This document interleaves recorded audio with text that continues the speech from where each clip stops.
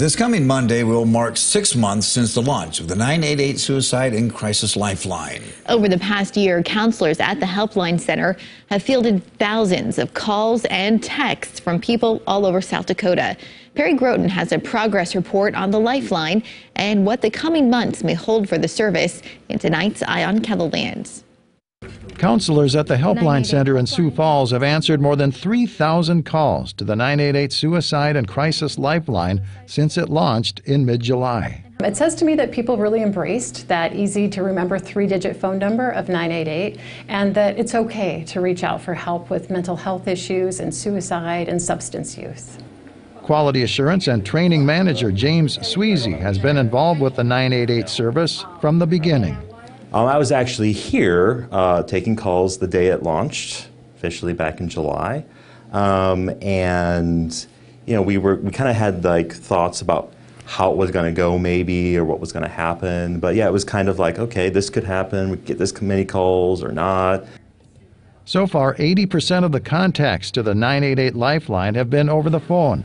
The remaining 20% have been through texts and chats, favored by teenagers. And I think it's just because that's how they're comfortable communicating with that conversation about what they're struggling with in their life.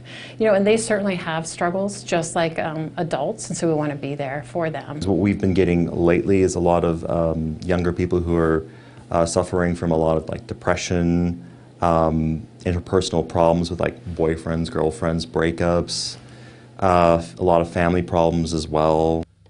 Calls to the 988 Lifeline have increased monthly, and the Helpline Center expects that trend to continue through January. It's cold and people kind of hibernate in their houses, especially with all the snow we've had lately. But I think it's also, you know, people kind of geared themselves up to make it through the holidays, and then it's kind of a letdown after that, and they're kind of left all alone. Like many businesses and nonprofits, staffing has been an issue here at the 988 Lifeline.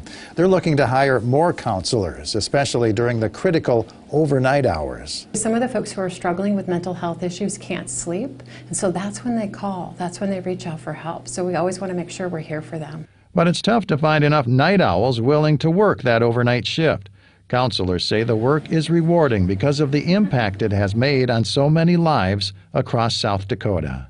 I think one of the comments from the individual was, thank you for being there to listen when nobody else would. And then somebody else shared with us, you know, it was life-changing and life-saving, the 988 phone number. The staff hopes more people will contact the 988 Lifeline in the months ahead. Not just people in crisis, but also their family and friends. It's important to have that extensive support system in place to ensure that someone is always available to listen. With Eye on Kettleland, I'm Perry Groten. Counselors say one way to make sure the caller feels they're being understood is to respond by simply paraphrasing what they're saying. That also shows the counselors truly care about their well-being. If you're interested in getting a job with the Lifeline, we have a link to the Helpline Center's website. If you or someone you know is having thoughts of suicide, call 988 immediately. SDI